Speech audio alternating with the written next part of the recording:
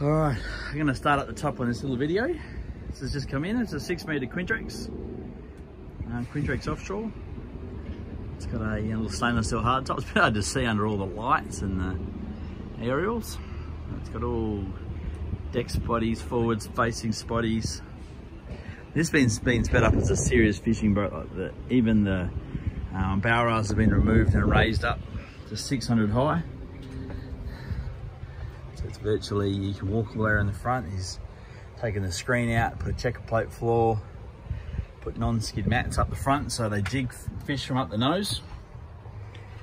Had all the floor taken out and had thermalite, a plastic composite floor put through the boat.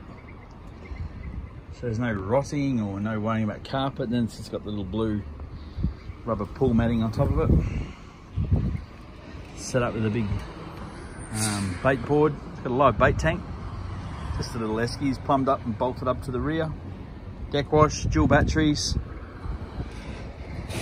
As you can see, extra seats, extra storage. Got a Honda 115 horsepower that's been fully serviced and maintained. I've got receipts for it all.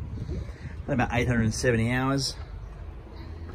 The thermite floor goes right through. There is storage up under the front bunks. He actually had some extra ribs made. He was a Geraldton guy. He used to do trips to the Abrolhos and so forth. He wanted it to be really, really solid. He kind of went to town. Come up over the back.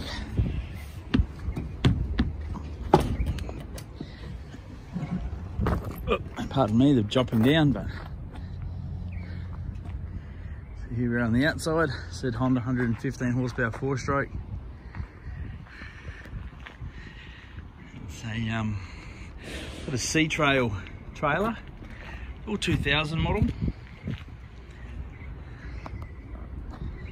Boat motor. Trailer's not. Trailer's younger than that. So there's big hole rails in. Really seriously set up as a fishing boat. Nice solid boat. Put in the water and go fishing. Something you don't have to worry about putting a few scratches on, or just really practical and really well set up.